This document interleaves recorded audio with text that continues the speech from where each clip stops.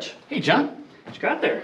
Oh, I'm getting ready to get my demo equipment together. I'm going to do a demonstration using the S7 1500 PLC and the S120 Siemens SINAMIC drives. Have you not heard?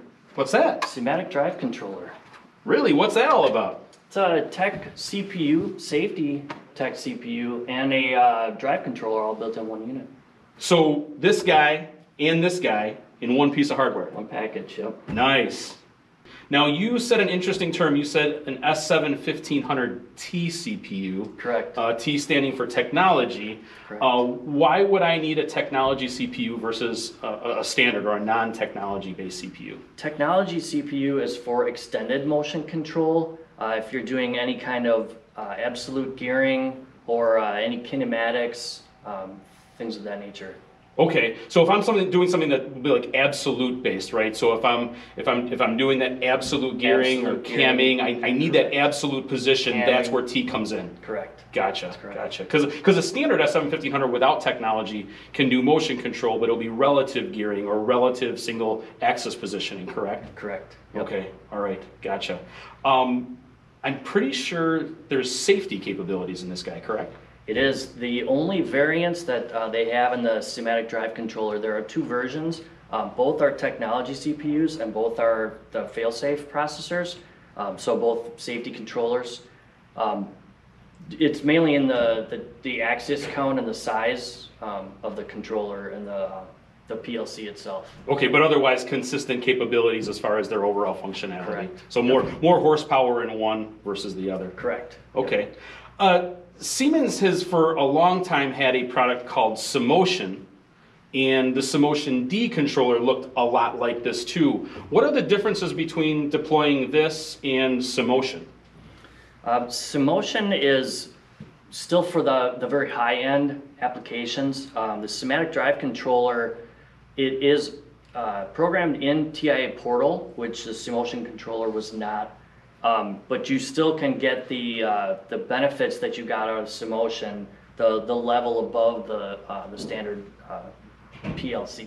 So it is the technical CPU. The tech CPU is what would be the equivalent of the Simotion controller. Okay, so in the Simotion world, you know, I was using a tool outside of the TIA Portal to program it, Scout. Right. But with this, everything, all the programming, motion profiles, hardware configuration, everything is done in the TIA Portal software. Just like if you were programming the 1500 PLC, correct? Correct. Okay.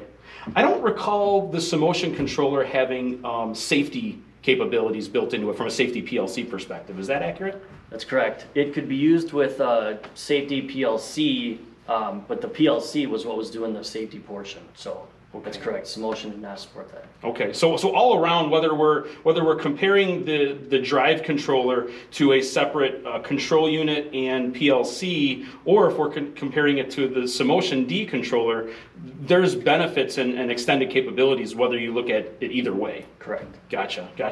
I was looking at this earlier, and I noticed that there was 5 Ethernet ports on that guy. What's going on there? What can this thing do?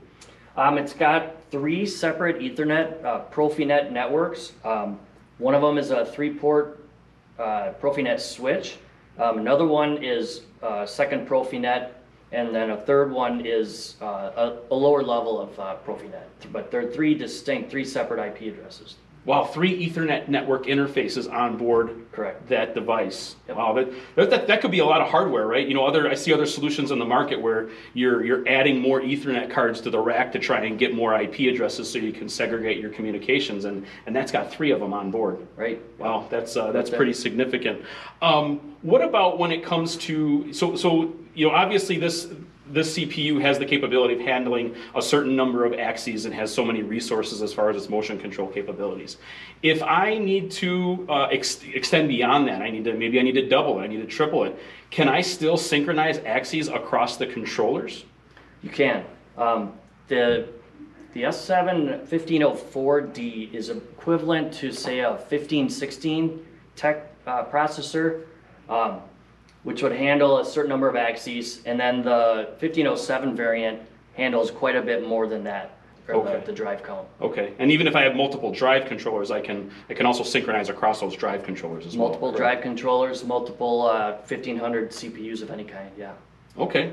Well, I see a lot of efficiencies being put in place here where I can eliminate some hardware, put it all in one device, and then really just kind of combine, you know, the solution. I see a lot of applications in the market where I might open a control cabinet and I just see a CPU and all of the I/O and drives are distributed across the network. So there's just that lonesome CPU. Well, now I can take and put that CPU inside of my drive controller, eliminate that piece of hardware, and make things even smaller for my space needs in my control panel. Right, and that can all the other I/O cannot be in the remote I/O enclosures or in the low voltage sections of your cabinet. So I guess that's a good point. Typically, these control units mount right next to the drive systems, and you know you hear a lot about arc flash, and you want to get the low voltage separated from the high voltage so that we don't have to suit up when we open up that enclosure. Mm-hmm. Can I physically locate this away from the drives themselves? yep, it just hangs on a Profinet node.